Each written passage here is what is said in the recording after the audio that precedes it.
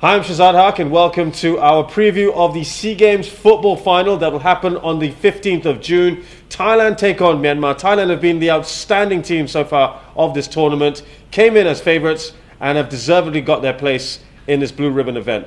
Myanmar have been a surprise package and have been really everyone's underdog team. Let's see how that will pan out. To talk about this, we've got two Singapore internationals with us, Tong and John Wilkinson. Guys, great to have you with us.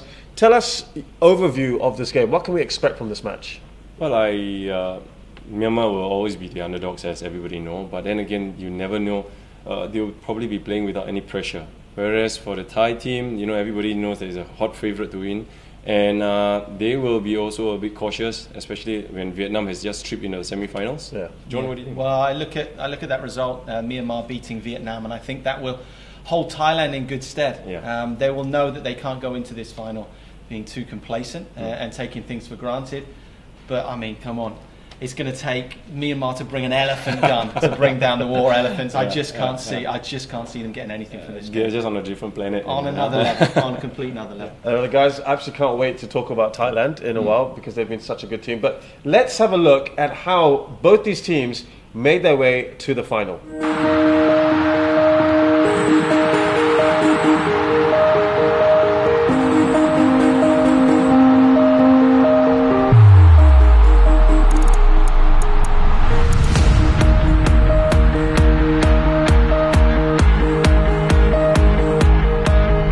Okay guys, let's have a look at the group stages at least, and we start with Group A. Myanmar topping Group A fairly comfortably in the end. I think when they played against the Indonesia in the first game, I think they probably drew the first blood, and that probably put them on a good platform. And then when they play against the Philippines and Cambodia, against Singapore, the pressure is a little bit off.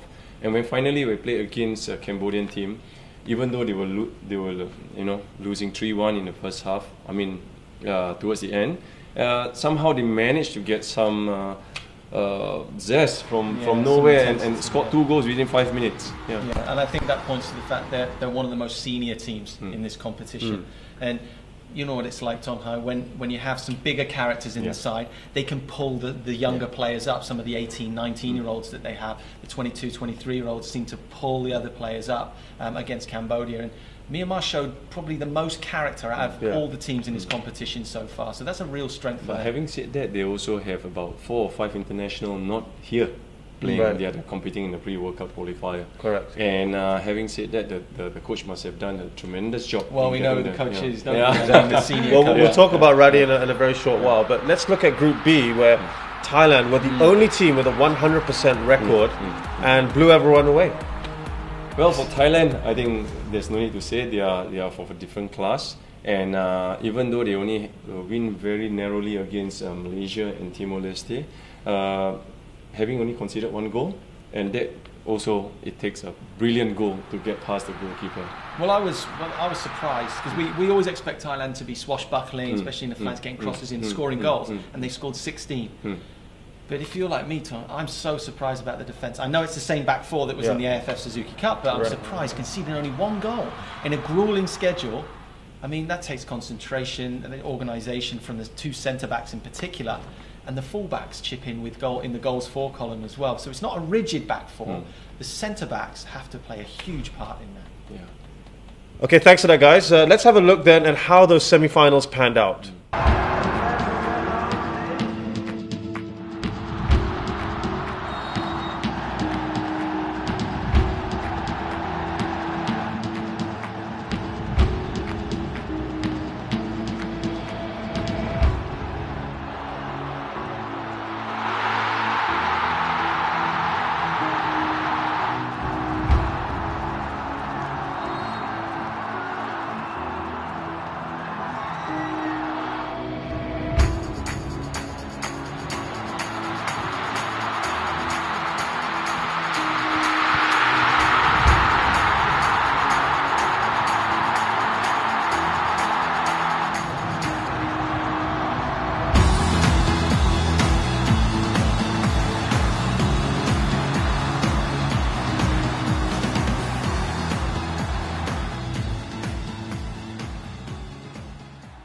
All right, so we've just seen how they played in the semi-finals, the two teams, Thailand and Myanmar.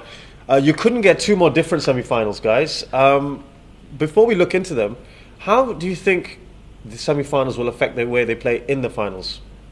Well, for Myanmar, I think they were the heavy underdogs, and against Vietnam, Vietnam were thinking that they had it easy. They're probably going to have it easy, but they probably will be left ruining their missed chances. And Myanmar never say that attitude, and they keep on fighting, and maybe by a stroke of luck, they managed to get a winning goal, and they defended very, very well.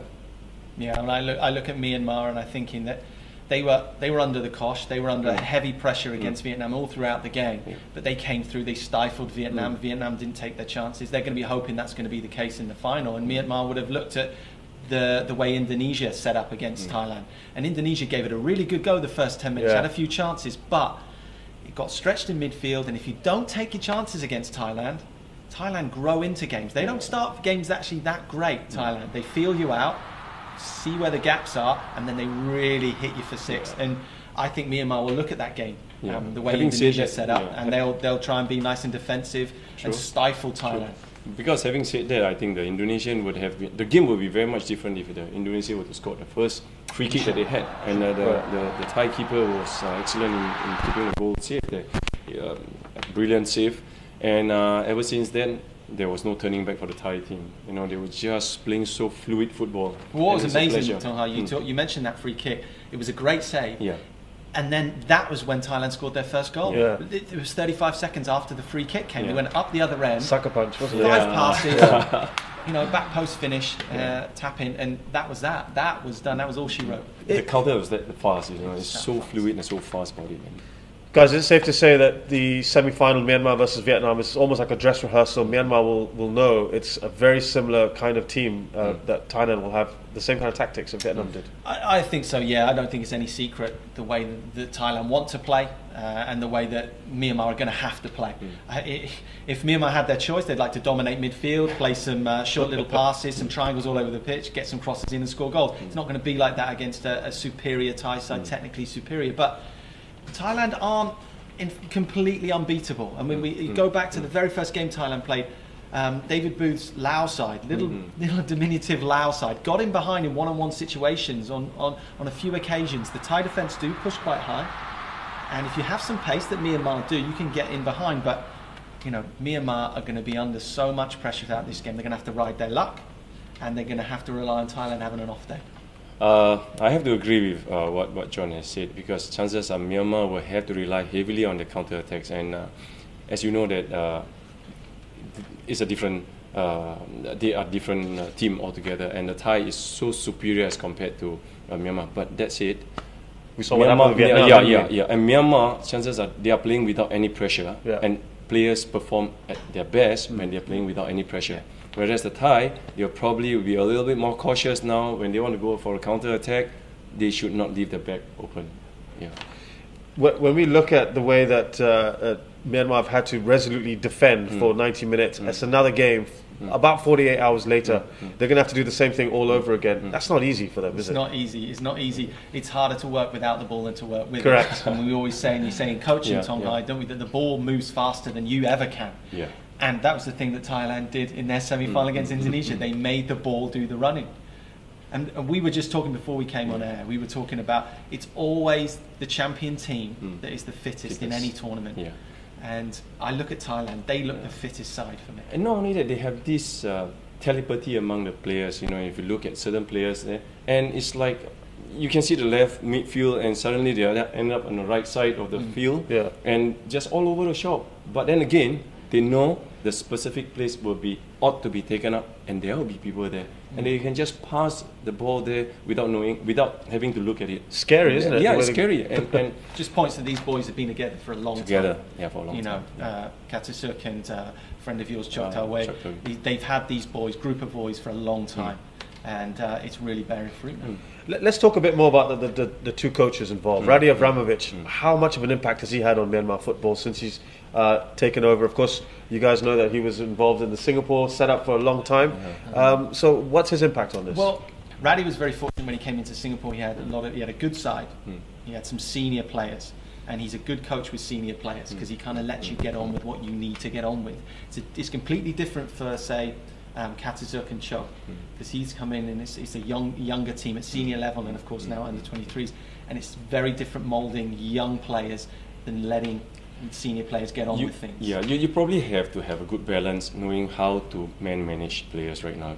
Frankly, at that level, teaching them how to play football, I don't think that's the way to go. No. It's more of a man management style right now, and Radi probably has done a great job there, and then talent scouting the players from nowhere.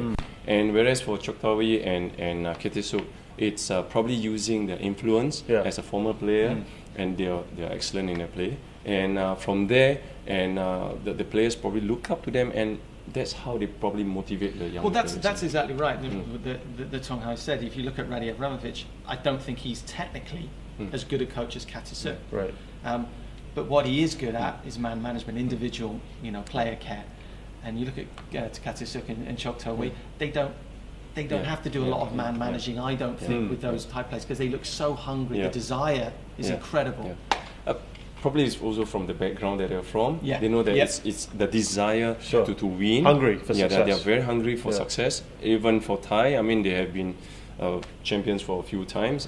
But Myanmar, I tell you, the players, gosh, they just fight for every ball. They just put their bodies there against the Vietnam team, and at all costs.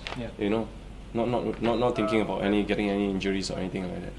Okay, let's get into the team that you guys can't stop talking about, Thailand, really, because everyone has been gushing about just how good they are. As you've already said, it's a bit scary to see the telepathy that they show. But it's really from back all the way up to the front, isn't it? That they are just a very complete team, aren't they? Well, I think not only the goalkeeper, but the captain, number 6, Saraj. I think he's an excellent player, a good leader on the field. And then not only can he defend, but the way he breaks the opponent attack and then launch the counter attack, and he's so comfortable with the ball, and it's amazing to watch him play. I mean, it's such a balanced side. Such a balanced side. People are asking me about the weaknesses that Thailand had coming into this tournament. I was saying, well, from my experience playing against them, if you put early crosses into the box, they don't defend them very well. I still think they don't defend them, and I'm talking about on an Asian level, like Korea, Japan, some of the West Asian countries. I still don't think they defend crosses as well as they do. But at this level, I mean, they don't give anybody a sniff at the moment. They really don't. And Sarach, as Tong Hai said, is partly responsible. His partner, Titipan, as well, I think is fantastic. And it's the fact these defenders break into midfield and start play off. They read the game so well, they're aggressive, but with the ball at their feet, which is rare. It's very rare for the region to get real strong, stoic defenders that can come out into midfield and play. And to add on to that, John, I mean, somehow Thailand has been blessed with a lot of good ball players. Back then they have Surachai, they have... Well, I was going to ask you. I was going to ask you, because you've played with and against some fantastic midfielders, creative midfielders from Thailand, like Tawan. Sripan, fantastic. Tursan Shaiman, who I've played with. It's an endless assembly line, isn't it? Okay, guys, let's get from you one player from each team that you think will be key for this final. Well, I think...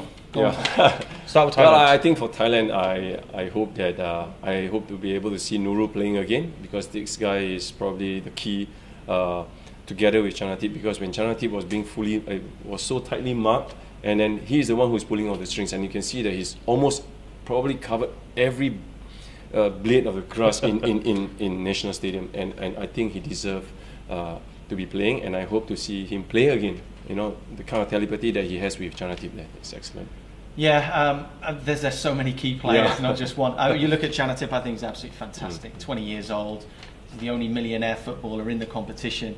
And it's always great to see a little left footer as well. For some reason, they just look better. They just look tidier. He's got everything. Rungrat as well, who's got the hat trick, coming on the back post. Just doesn't do much in build-up, but just is like Freddie Lundberg, runs towards the back post, tapping. I think he's absolutely fantastic. But for me, the star of the show so far, Chanatip Songkrasin, I think he's absolutely fantastic. Okay, and what about for Myanmar?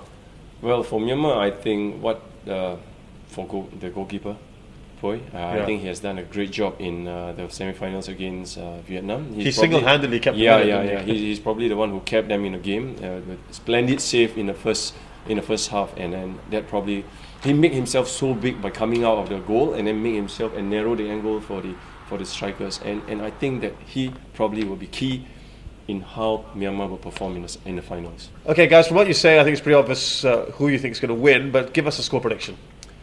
Go on, you go first. Well, I think that for Myanmar to have any result out of it, I think they have to be very, the defense has got to be working overtime. But having said that, I think they still cannot hold on to the attack or the tie. I think that it is going to be if 2 goals or maybe a 3 goals win for the tie. Okay. Yeah, well, I look at this and I'm absolutely right. Tong said his defence has got to be great. Be interesting to see if Myanmar go ahead in the game and scare Thailand, because they've never had to fight back in this tournament yet. So it's going to be interesting. I just can't see Myanmar getting anything positive out of this game. So I'm thinking Thailand to win by at least a 2-goal margin. Okay, thanks a lot to Lim Tong Hai and John Wilkinson. A fairly comprehensive win as a prediction for Thailand, but we've seen what Myanmar can do. They have a fantastic support. It's going to be great at the National Stadium. We really look forward to seeing how that final plays out.